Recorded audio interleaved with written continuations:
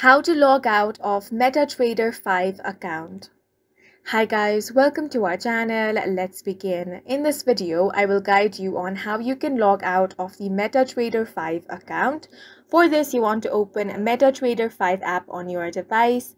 If you don't have this application, you can head over to Play Store or App Store in order to download and install the app. Now, if you want to log out of your MetaTrader5 account, you want to tap on these three lines at the top left corner of your screen. From here, tap on the Manage Account option, and that's going to bring you to this page. On this page, you want to tap on these three dots.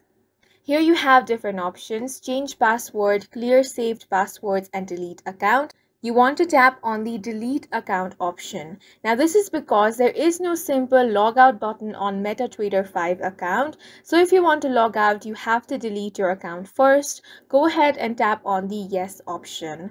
Once it has been deleted, you can again log into your account. For that, tap on this plus icon.